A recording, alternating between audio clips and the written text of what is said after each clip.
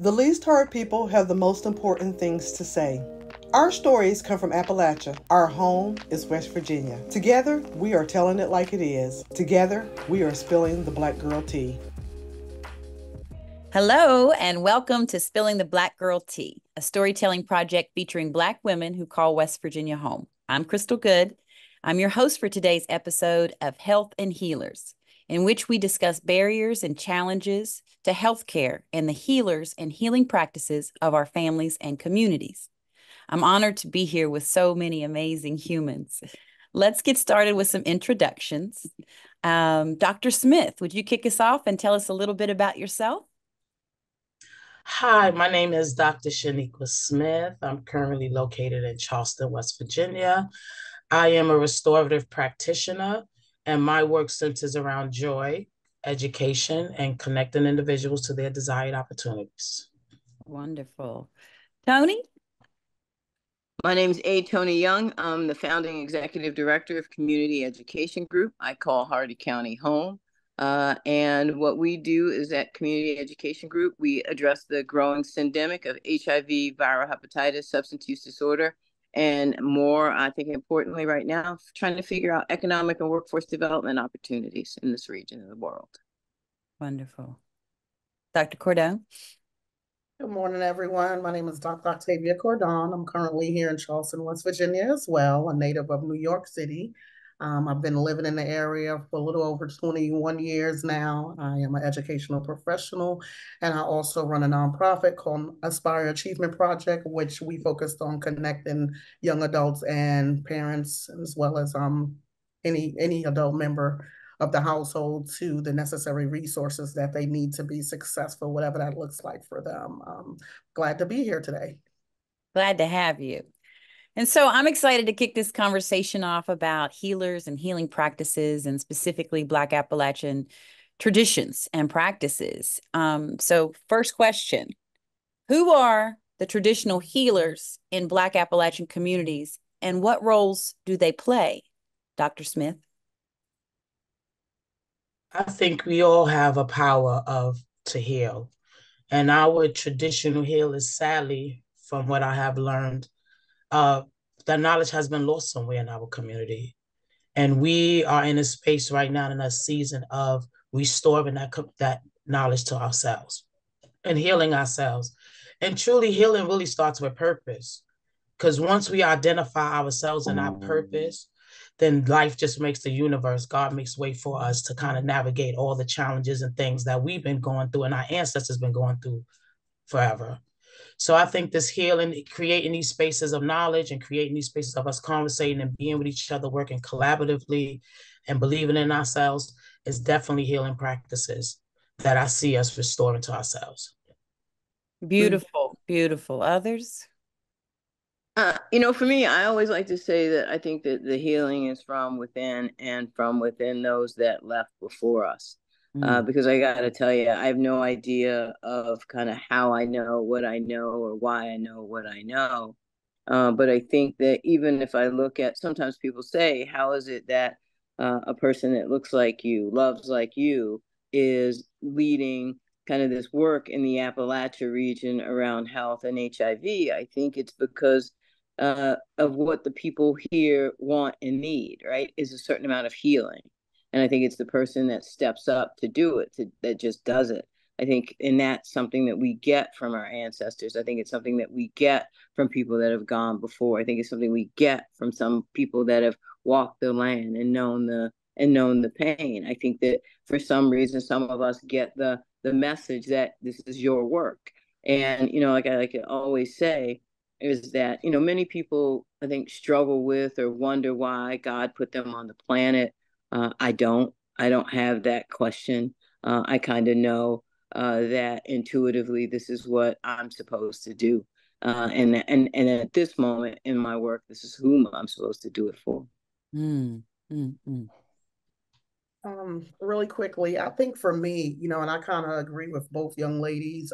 For me, looking back, in our history, I think a lot of the healing, came from, the earth. A lot of the practices that I've learned, a lot of it came from, the things that was, brought from the earth, produced from the earth. And then also, our educators and our elders at that time, they utilized the things and the resources that they had at this time. And then as we slowly transition into, today, what we see, a lot of stuff that's been put in place for healing, for example, medication and different things like that, for that matter.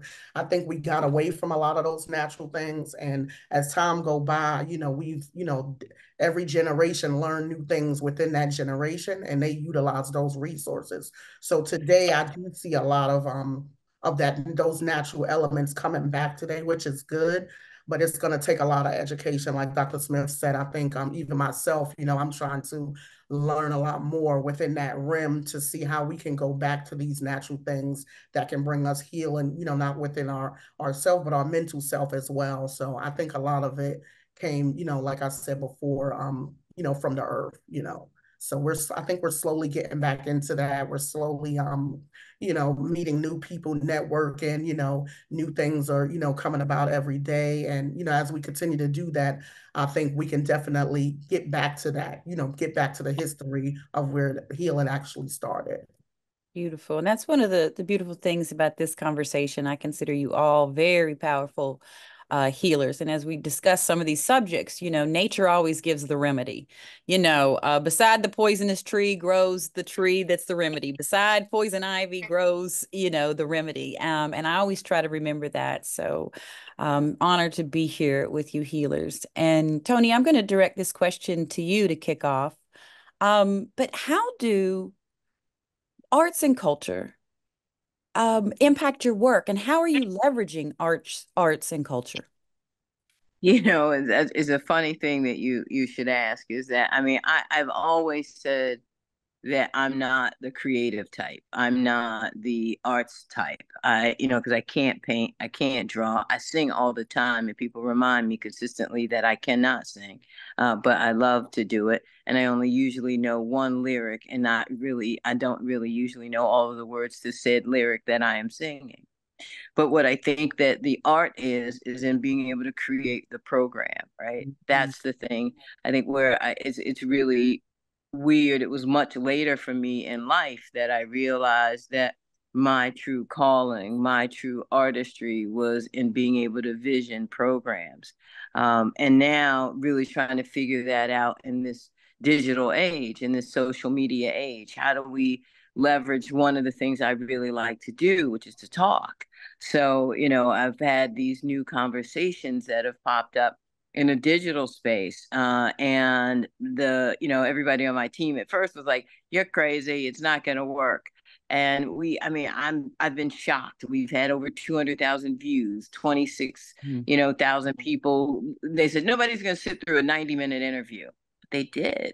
And they want more, So I think that figuring out, how do you tell the story that you need to tell? How do you need to tell the story of a people who are unseen? How do you move people from invisible to invincible through word, or through digital media, or through print media? But I think there's an art to it. There's an art to social media, which I think we need to pay more attention to. Oh. Dr. Smith, how would you say that art and culture has impacted your work? Well, truthfully, not until a few years ago, I realized the importance of art. Because growing up in school, they took away arts. Arts was always a thing that I see maybe other communities fought for, we never fought for. But what I realized with art is a space that an individual gets to be creative. You gets to build your creative muscle, like Tony was saying. And if you're not in a space to be creative, then how could you trust yourself in leadership? How could you trust yourself in the unknown? How could you trust yourself to be the trailblazer, to build a trail when there's no trail there? Then it clicked to me. Oh, that's why they was taking art out of my schools. That's why we don't have that space of creativity, because that's something that has to be developed. And many people in my community do not get that creative space because we're just in survival mode. And then when you chronologically become an adult and you need to be creative in order to make a way for yourself, that muscle has not been grown. Mm-hmm. And so that's why I understand now the importance of art in whatever form, in whatever way, is very much needed in our space. And also our culture. We are different, and the diversity, we talk about diversity, equity, inclusion. What about the diversity of God? What about the diversity that this universe gives to us? And because we're unfamiliar with it, we're taught to reject it. So culture is very important for us to open up ourselves to really realize how, and a lot of times the answers are in different cultures because we all one big picture.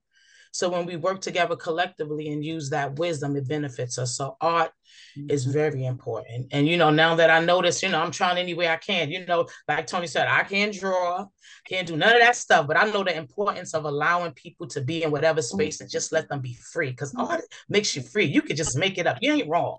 You can just make it up yourself. Once you learn a couple of things, you can make it up. So it is so important. And I hope that even if, the school don't put this space, that even as community members, and, we be having our little painting parties and different things like this. And it's just calming and relaxing and space for us to grow. So that's something as community members, we can start implementing and make sure we intentionally create these spaces in our communities. Beautiful. Thinking about art, I'm sorry, can I go ahead? All right. I was gonna say, just thinking about art and culture, you put those two together, and I think Ms. Tony brought up programs, and that stood out to me. And Dr. Smith, she mentioned the the expression of that, which I like both, and I think both of those things is very much so entwined in the work that I'm doing right now, which I really enjoy because I don't like structure. I like to be free, and I think when you think about art and culture, the two things that come to my mind is being free and being inclusive, and also not only that, but also having that freedom to express yourself. And I think that's what I look at with that and the work that I'm doing right now with young people, because I want to meet people where they are. I don't want them to come and try to fit into something that I'm doing. I want to be able to, when I meet people, I want to be able to try to understand where they're coming from and accept them where they are. So that way, whatever level or desire that they have within their life, I'm just kind of tagging along that journey, to kind of help them, not so much try to put them in a box.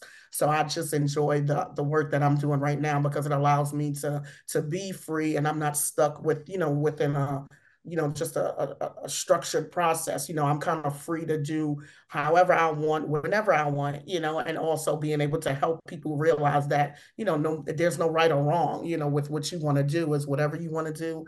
And we're here to provide you that support and, however that looks for you, which is going to look different for everybody.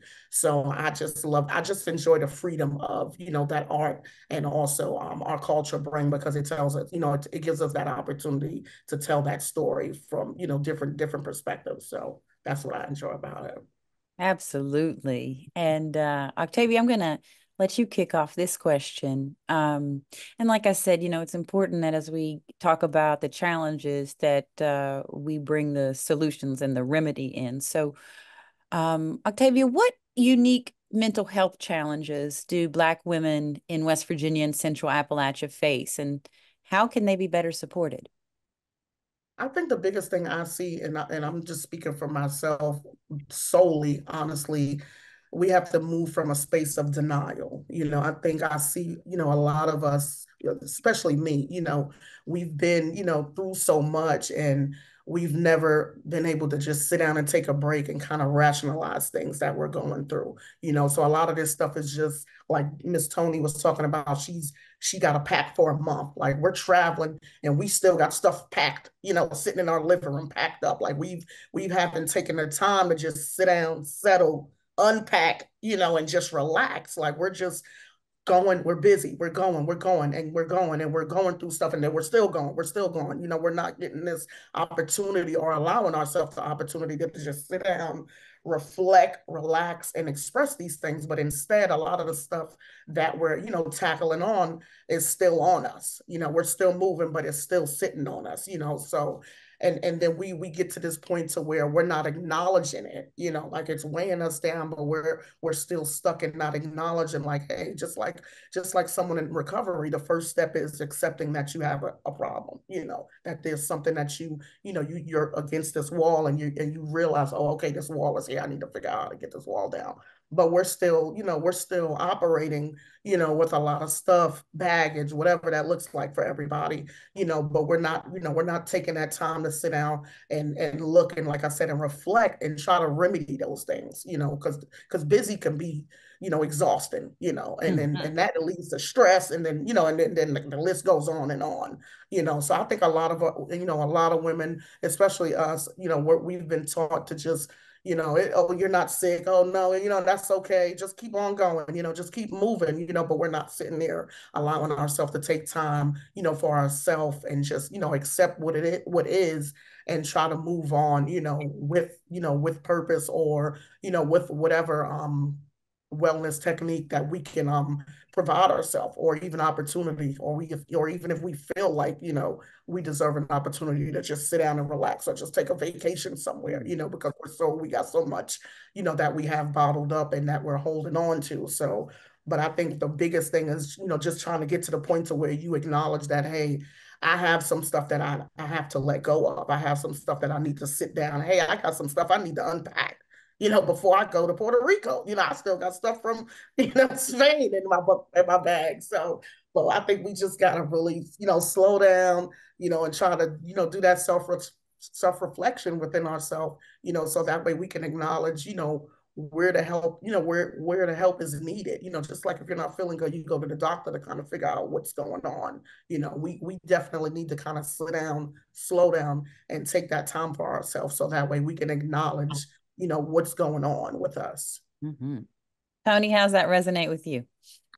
It does, and it does in a way, right? I think that, for me, I really framed out this year, 2024, with some very, very strategic goals. And I basically, I mean, when you were speaking, I started just to think about the language that I had been using. And I think what I was sitting here thinking about is that it was important that I change the language for myself, honestly, because I had told myself that my plan was I was going to kill myself in 2024. And kill myself in how much I was going to work and how much travel I was going to do and what my plan was. And then I was like, what if I actually manifested that? I should probably change the language, right? I'm going to work really, really hard to achieve some of my goals. I mean, and I think it just hit me as I was kind of sitting here listening to you about just kind of reframing how it is. I can't say that I don't build in those opportunities to take that break, because I agree with you. I think that is critically important. One of the 3 things of trips that I have to pack for is a trip to Mexico, where I go to try to go every 6 weeks. I work while I'm there. It's a whole different vibe while I'm there. It's I cut my hours back. I trim my hours back. I reduce the number of meetings I take. And that sort of thing. And that becomes really, and has become very, very important to me. It's made me really kind of just think about what my balance in life is like. I think that, I also say that I believe that when it comes to that balance on mental health, what we don't talk about is how COVID broke people. COVID broke people in a way that we just don't discuss. We had folks locked up in their homes for 2 years. We had a constant dialogue and conversation about death for 2 years, the imminent death of ourselves, the imminent death of our friends, our families, our neighbors, our communities, our country, our nation, our world, our globe. We were inundated with it for 2.5 years. And then we woke up one day and we had this, this scarcity mentality: toilet paper, water, food, how we're going to get it. All of those things kind of compounded for 2 years, ongoing. And then one day somebody said, open up the door and let everybody out. Never, ever stopping to take a temperature on trauma. Never stopping to take a temperature on, are you okay? Never stopping to take a temperature on, what was your loss like during that situation? Nobody took the temperature of everybody and just let everybody out. And I think the thing that I've just noticed in people is that there is a scarcity of compassion. There's a scarcity of empathy that happens in people today that I don't think I saw before COVID. I think that there are people that I knew to be kind and caring before COVID that have an edge to them today that they didn't have before COVID. Some of it is noticeable to them, some of it isn't. So I think the what do we need to do? I think that we need to stop and ask ourselves, kind of what was the impact of that? What was the impact on that of us as a people? What was that on the impact of those of us that were in that were still working, that were in caring or charitable or giving organizations that were still out there doing work at that time? Because I think that was a different level of impact. So I think that the mental health and the behavioral health, I'm a firm believer in therapy. I think that we have to make therapy okay. I think we particularly have to make therapy okay for young women and young men and for boys. I think that it's so easy for us to say to a boy, particularly a young Black boy, that you've got ADHD. Maybe that young Black boy has just experienced and seen more trauma than any white person can really imagine. That trauma for one can be super traumatic for another. I think that, one of the things that we don't kind of embed into those conversations is that therapy's okay. And that some of us may need it. We talk about it, I think in the 12-step programs, they talk about, jails, institutions, or death, right? But what they also say is that maybe some of us need jails, institutions, but maybe some of us just need therapy too. And that is a conversation and a dialogue I don't think that we truly like to have, is that, and it's okay that maybe, we talk about medically assisted treatment for substance use disorder, but for some reason, we can't have that conversation about an individual that's going through a major depression when we know it and we see it and we say, hey, sis, maybe some therapy. Hey, sis, maybe it's time for you to think about medication as an option. You don't have to stay in that hole. That hole is not your home. But sometimes what we don't know is that it's okay to pull our sister or our brother out, or to give our brother or our sister an exit, right? Because we don't like to talk about the exit. What the exit is, we don't want to say, oh yeah, you know what? Guess what? Hashtag me too. I had to go to therapy. Hashtag me too. There was a time where medication worked for me. Sometimes it's like maybe you just need a set of jumper cables to get you motivated again. But then we wonder why rates of suicide go up. We wonder why folks who are homeless or marginally housed. Folks didn't start off this way. Folks ended up this way. And it's what we're going to do with our hand. Are we going to reach our hand out and say, hey, you all right? And sometimes that's all it takes. My grandfather used to always say to me, like, and back in the day, they call them bums. He would always say, if you see a bum on the street or you meet the president of the United States, you give him the same greeting and the same salutation. Because guess what? You don't know when one's going to be the other someday. Yes. Yes. What I know for myself, healing in mental health, I had to learn that my value wasn't who I am and not what I did. And growing up as a child and just my whole life, I always realized, especially as a Black woman, we got to go in there, we got to do it. And if you're the one that was smart enough and it was always your responsibility. And this always put me into a space of just doing, and become a human doing and not a human being. Not creating a healthy balance for myself to check myself. And like Dr. Cordone said, you don't even realize how you're doing. You don't even know that you're supposed to take care of yourself. Then you find yourself growing up and you're upset, lost, mad, angry, doing good intentions, but wrong approaches, and not realizing that we needed to fall back and love on ourselves. And it's okay to do so. And so I had to create that balance within myself and learn it's not about what I do, it's who I be. Am I showing up with love? Am I showing up with compassion? Am I saying no when I need to say no? The need is always going to be there.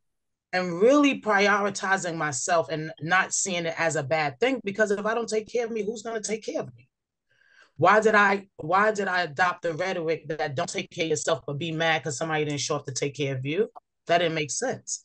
So I had to rewire myself and heal that to myself and say, no, some balls do have to drop. And even as a restorative practitioner, even in my professional work, I make sure that I keep myself up, because to me, that's the most important thing. How am I feeling? How am I making you feel? It's more important about how I'm making you feel than what we're doing together. And I think a lot of the things we don't create space for that, and we need to heal. And then when I started to learn that a lot of things that were culturally passed down to me were very harmful, the way we interact with each other, the way we talk to each other, our expectations and the spaces we create. And so not only did I have to heal for myself, but it was a lot of grieving, because the things I was used to doing, I couldn't do no more because they wasn't healthy for me or healthy for our family. So I think it's so important. I know it's important. I know that the dark never outpowers the light. Even if it's a match light, it will survive in the dark.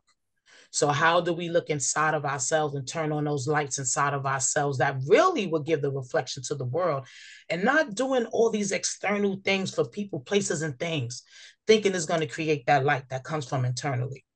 And I think as Black women, people all together, when we just come to that space, as Dr. Cordon said earlier, doing that self-internal reflection and realize, oh my God, everything is burning up. And I've learned in life, my spirit always tell me, don't be a thermometer, be a thermostat. Because the thermometer will tell you what's going on, but the thermostat comes in and regulates and change. And I believe we all have the power to come in and regulate and change. That's the divine power we all are born with. But because of our lack of knowledge and our hurt and our pain and not knowing who we are and what we can do, we get raveled in these things of life that a lot of times don't do us no good.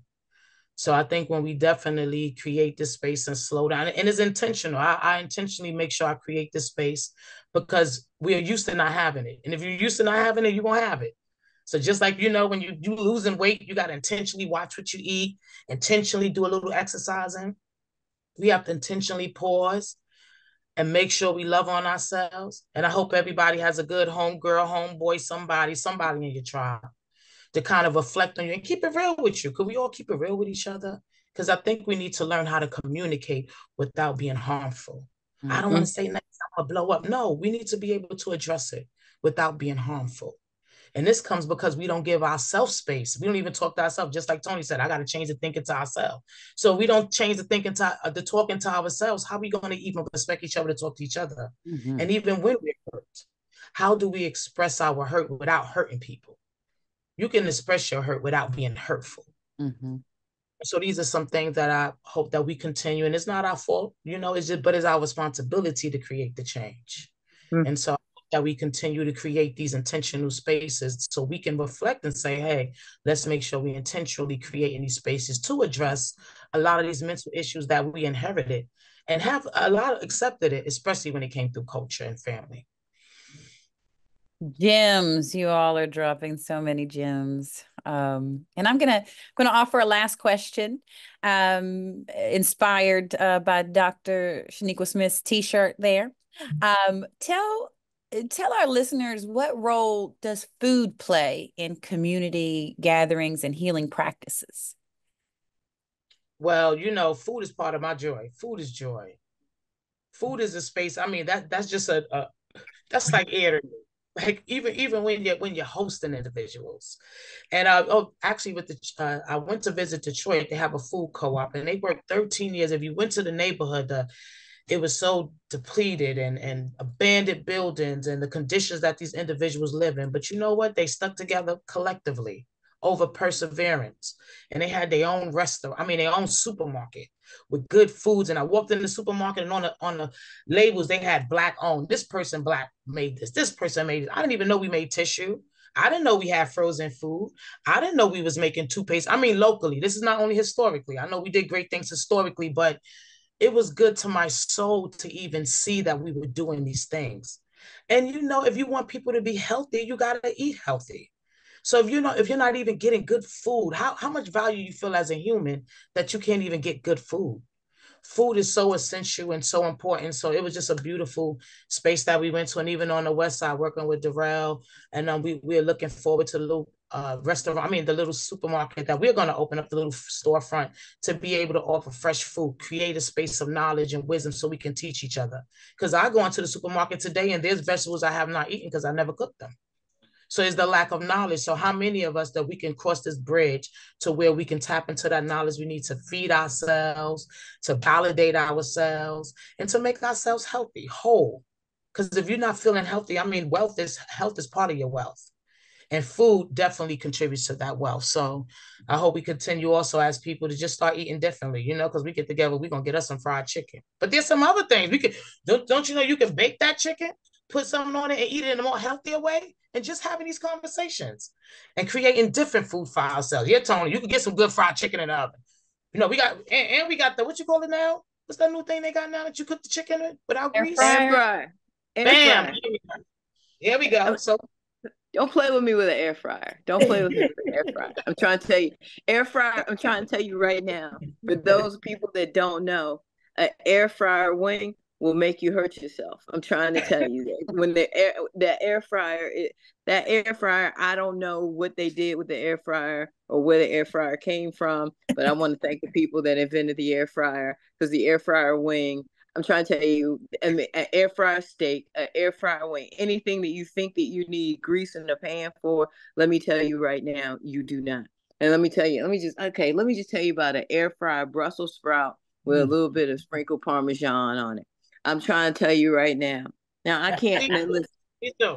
And I didn't mean to break into a sermon about the air fryer, and that the Lord and that the Lord gave us the air fryer. But what I want to do is tell you that the air fryer is the jam. I don't know the last time I have fried a thing. And I mean, and let me just tell you, okay, now listen, I'm going to admit this. I love a good hot dog. I love a hot dog. And then occasionally I just get a hankering for one. This too can be altered in the air fryer. You know, that kind of char that you want on it, it can happen in the air fryer. You don't need to fry it up in some grease in the pan. You don't. And now I'm going to really go old school with you. Yep, you can go to the deli, get the thick bologna, throw that in the air fryer and put that on. Come on now. Why are you playing with people's emotions? The air fryer is the air fryer. I'm trying to tell you, don't play around with it now. Get the temperatures right. And if you need a couple of recipes on how to make you a good garlic Parmesan wing in the air fryer, holla at your girl. It's not just throw it in there. You need a little flour, you need a little dip, you need a little spray, then you throw it in there. Don't just go in there raw. Don't go with the chicken raw into the air fryer. That's the piece I can part on, because that's the piece I'm going to give you. And I'm going to tell you, the air fryer is where it's at. Any vegetable, any protein, you name it. I'm going to tell you, the only thing that mess up in an air fryer a little bit is a lobster. And my friend told me that you needed to wrap it in a paper towel. Big. Well, all right. You see how the topic of food vibe us up? That's what food is. That's right. That's right. And I'm sorry, ladies, I have to bounce. If I don't bounce to this other thing, they're going to kill me dead. Let's reframe that. Sorry. They're going to be very upset. All right. Is okay. That's okay. We're so happy to have you, Tony. Enjoy. Thank you. Talk to you soon. Ciao. And friends, with that, on behalf of Dr. Shaniqua Smith, A. Tony Young, Dr. Octavia Cordone, and myself, thank you for listening to Spilling the Black Girl Tea. We invite you to check out our other YouTube episodes on the Justice and Jubilee page and podcast episodes on Accidental Tomatoes Podcast. Thanks for listening.